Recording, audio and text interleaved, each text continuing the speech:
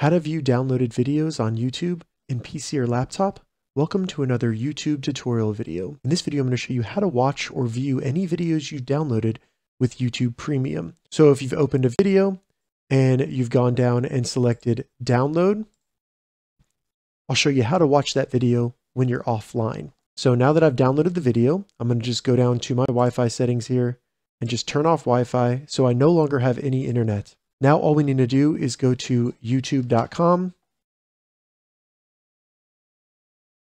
When we go to youtube.com, it's going to automatically bring us to our downloaded page, where then we can just open up the video and we'll be able to watch that video while we are offline. So as you can see, I'm still offline, not connected to the internet, and I can open these videos. So all you need to do is go to youtube.com with the same browser that you use to download those videos. The files are not actually downloaded to your computer in a file form that you can just open up and watch within VLC or other video apps. You'll need to open up youtube.com using the browser where you downloaded the videos, and then you'll see the downloaded videos and you can open them.